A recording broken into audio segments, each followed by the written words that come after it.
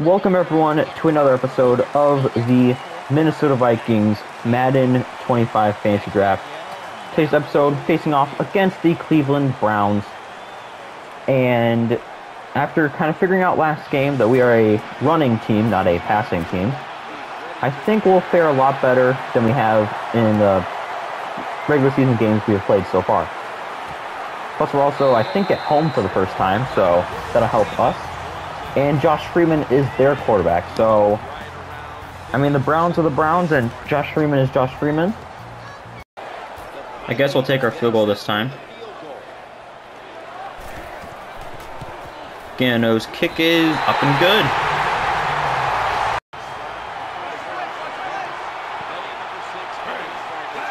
Alright, guess pass. I got the seam from 13. Oh, pick it off. You are joking.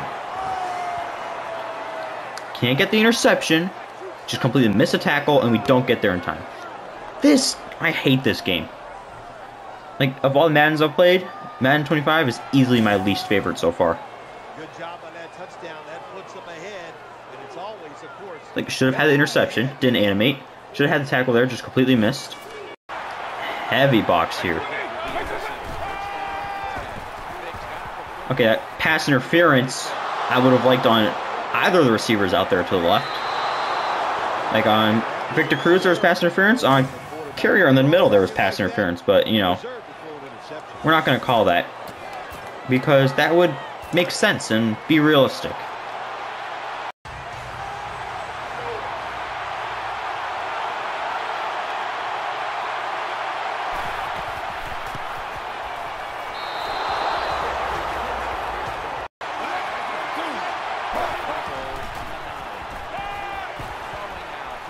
Do not let him catch that. Bro, what is this game? This might actually be the last episode of the series. I doubt we'll be able to do anything here, but you never know. I mean, I do know we're not going to do anything.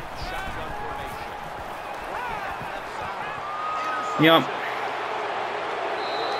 Just as I thought.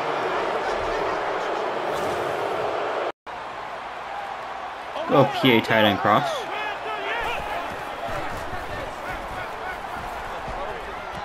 Bro, no way.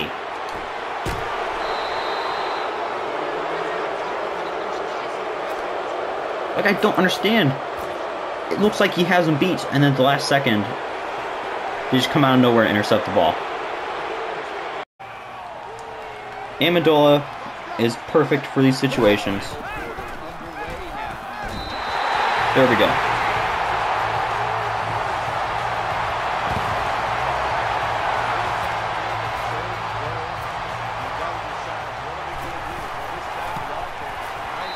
Alright. It's a 7-point game now. Dennis Dixon touchdown pass to Kellen Winslow. It's about to happen. Or it's Carrier, one of the two. It's Winslow. Yeah. Oh, 25 career touchdowns for Kellen Winslow. I'm only running QB power with Dennis Dixon. If we score a touchdown, great. If we don't, no problem. I'm in no rush. Obviously, I will take a touchdown with Dennis Dixon, of course. And I'll put us up a score. I probably should have kneeled it, but that's boring. And I don't like to be boring. There's no need for a rush.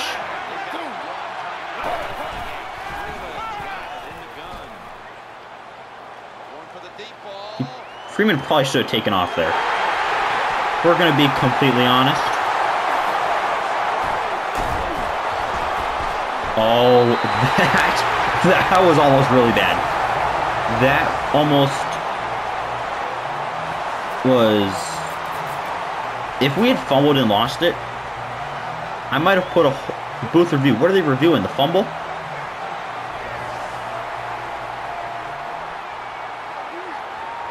I mean, this is an interesting camera shot. Talent. So what, they Does it matter if it's a fumble or not? And it's clearly not. But does it really matter?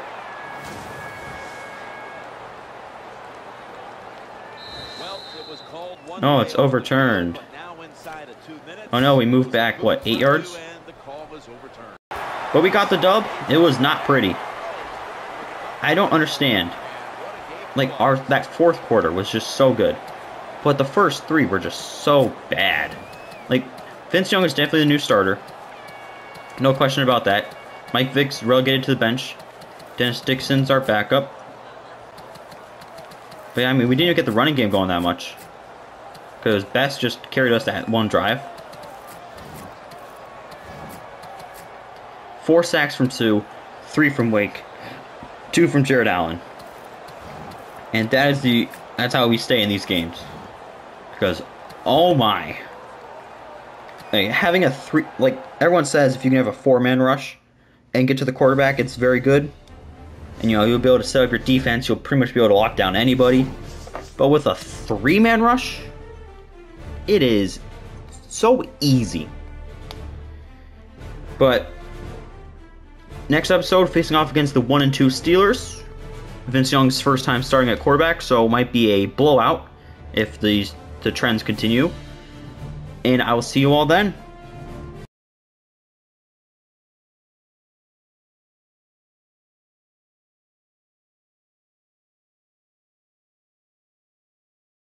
Welcome everyone to the second game of the second episode of the Vikings Madden 25 Fantasy Draft.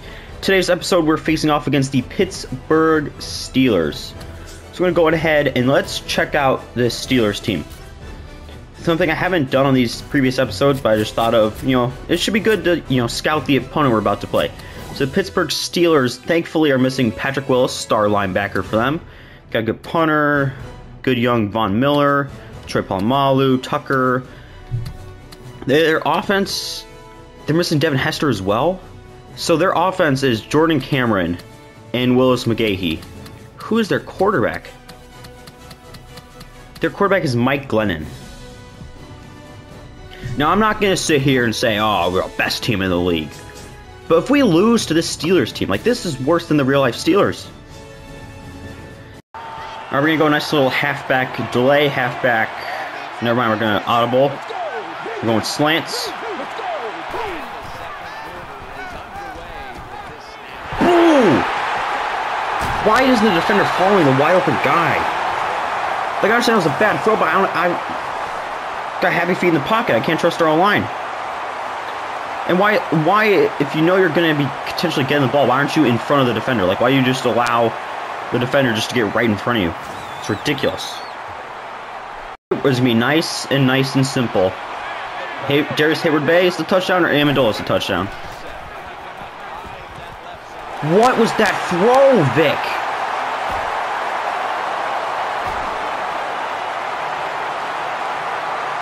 That was horrible. And square, Hayward-Bay never even got off his route. Like, he got jammed so bad he couldn't even run.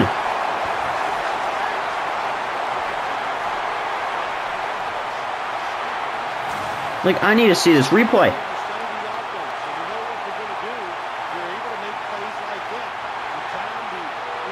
Jeez. Running the deep route, who has a lot of speed. But their safeties have played very good so far today. But Best is a touchdown. Bro, why don't these receivers run their route like they want to catch the ball?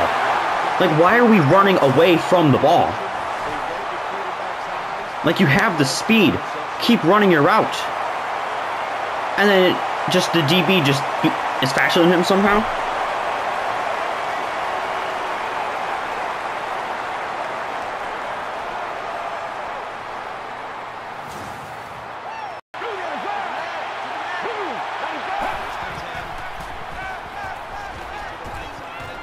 Go after the ball, you idiot!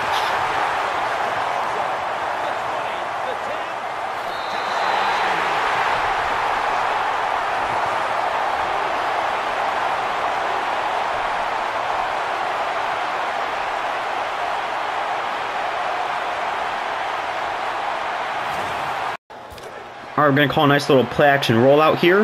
I'm looking at Kellen Winslow. Hey, Kellen Winslow needs to be a touchdown.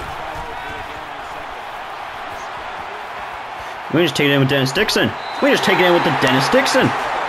All right, it only took putting in our backup quarterback, backup running back, and calling a play I would never really call before to score a touchdown. But we will take our touchdown to pretty much put us down 7 heading into the half. And shout out best Steelers quarterback ever, Dennis Dixon. Let's try the toss weak, assuming they come out in another heavy goal line set, which they do. So if Jones can throw a block on that, I think it's number 57, this is a touchdown. All right, there we go. Brandon Jacobs rushing touchdown. Not the traditional Brandon Jacobs rushing touchdown. So there's a little toss to the outside. But in Wembley, we'll equalize 14-14, pending the extra point, obviously. But still, got down the field, didn't make any stupid mistakes, call the right plays for the right situation, get the touchdown. And a good block on the outside from, I think that was Victor Cruz. It might have been Darius Hayward-Bay. I don't know, whoever it was, good job.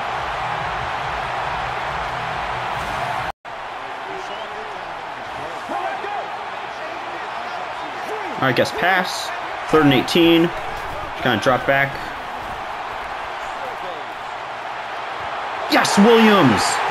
Finally got to intercept one of these, and now we can go. Never mind. Good tackle, 84. But most importantly, good interception, Williams. Finally got a one-on-one to go our way. And just a very good job tracking back, making the play.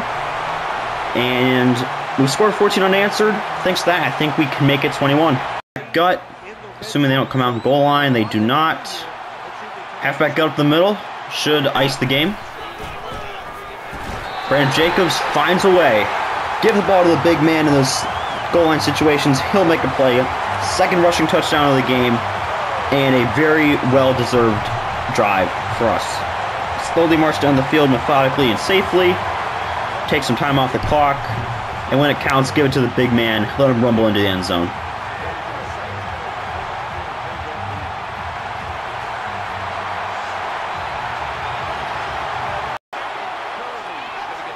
End of the game.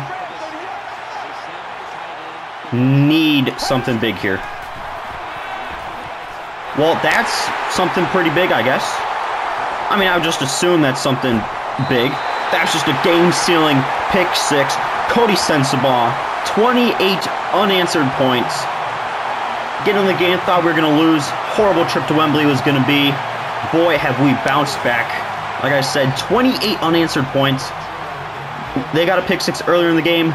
We get a pick 6 to seal the game. Beautiful job, Cody Sensabaugh, reading that route. And that is going to make us 4-0. So that was definitely not how I was expecting this game to end up finishing. After that pretty bad start, but 28 unanswered points. Let's go ahead and look at the stats for the game. Obviously, score is the only one that matters, but aside from that, we also did very well offensively. I just made bad decisions at the wrong time. Just no other way to put it. And for, I don't know how many games in a row, all 3 quarterbacks threw a pass at one point. Michael Vick had the most yards with 169. However, he had 1 interception. Vince Young had 2. Dennis Dixon had 0. So we're kind of like the Steelers in real life. Quarterback position is going day by day. Running the ball wise, Le'Veon Bell had a couple of big runs, but Brandon Jacobs had some very, very crucial runs. 7 carries, 35 yards, 2 touchdowns.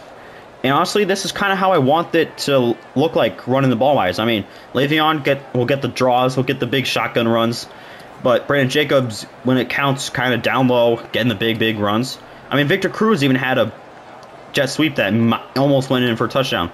Dennis Dixon on a nice little scramble, our nice little goal line quarterback package is working pretty well. Receiving, Kellen Winslow led the team. He did get hurt, so that could hurt us in the future. But Victor Cruz, 3 catches, 53 yards. Amendola, Carrier, they only had 1 catch, but they were both 3rd and longs, so I'm very okay with what they did. Ooh, whoa. We had 2 pancakes from Hayward-Bay and Victor Cruz. That's not that bad. KJ Wright led the team in tackles, also led the team in sacks with 2. Seal Moore and Cameron Wake both had a sack as well. Sensabaugh with a pick 6. Williams with just a regular interception. Graham Gano didn't miss a kick. No kick return, no punt returns. But a good, solid win. I mean, 28 unanswered. You do kind of expect to win that game. Need to definitely work on not starting off the first half so slow. So, probably what we're going to try to do next week, but thankfully, looks like our division is absolutely horrible. So that should give us a little bit of confidence. Next best team are the Lions, who are 2-2. So, feel pretty good about where things are going. Just want to make sure that we kind of fix things. And actually, I think the first change, I'm gonna change the depth chart a little bit for you guys. I think changes are necessary. Let's start my Vic. Let's start Le'Veon Bell. Wide receivers, let's put Brandon Banks to the 3. We just need a little bit of speed out there. Amendola just won't give it to us every time. So, those are the changes we're going to make. Let's check the schedule, see what teams we're going to be playing in next week's episode. Or, no, next episode. Oh, wait, so you actually have a bye week. And then it's Panthers and Giants. Okay. Oh, actually, yeah, our bye week's right now. So, go ahead and simulate that. Take a look at the standings. Hopefully, they can just keep losing and losing and losing. They did not. Lions are 3-2. But we're facing the 2-2 Panthers in the next episode. But hopefully you guys like this new style. I think it's a lot better than the ones previous. Subscribe if you have enjoyed. And I will see you all for the next episode.